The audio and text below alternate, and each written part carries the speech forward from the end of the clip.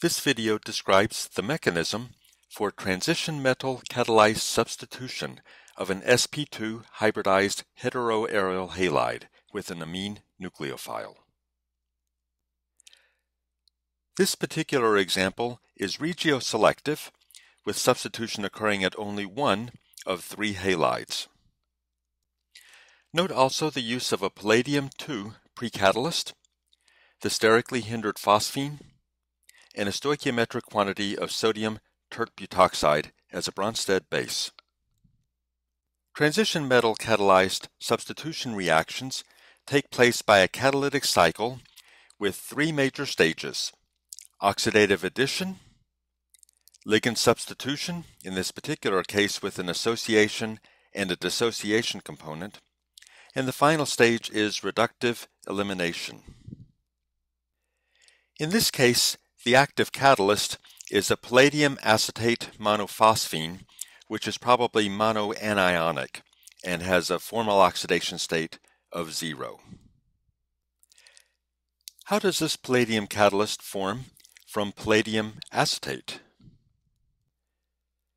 This scheme shows the reaction of 2 equivalents of a phosphine with palladium acetate. The phosphine is in the phosphorus +3 oxidation state. Palladium is in the +2 oxidation state.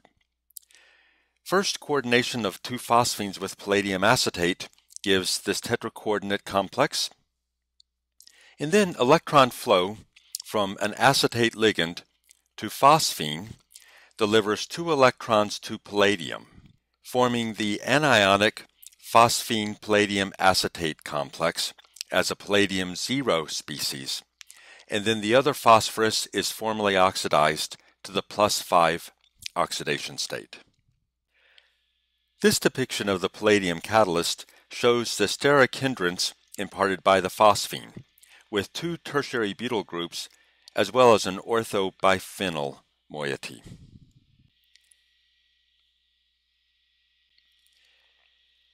The first stage of the catalytic cycle involves oxidative addition.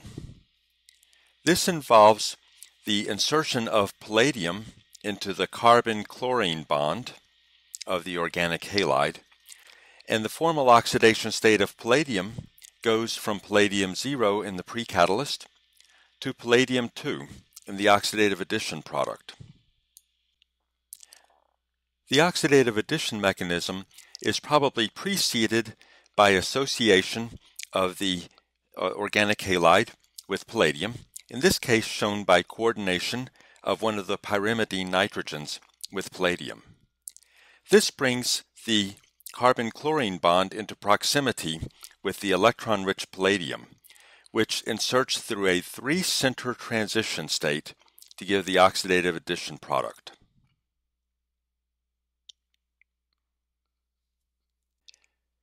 The next phase of the catalytic cycle is ligand substitution. The first stage involves association of the nitrogen of the aniline reactant with palladium.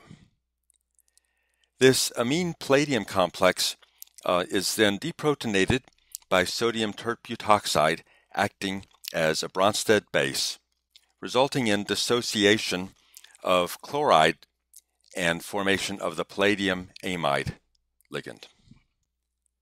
The catalytic cycle then concludes with reductive elimination. In the reductive elimination step, a nitrogen-carbon bond is formed with an electron pair from the carbon-palladium bond going on to palladium.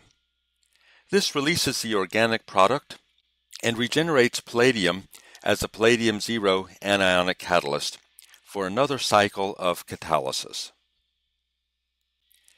To summarize, the cross-coupling reaction involves oxidative addition, followed by ligand substitution, and concludes with reductive elimination.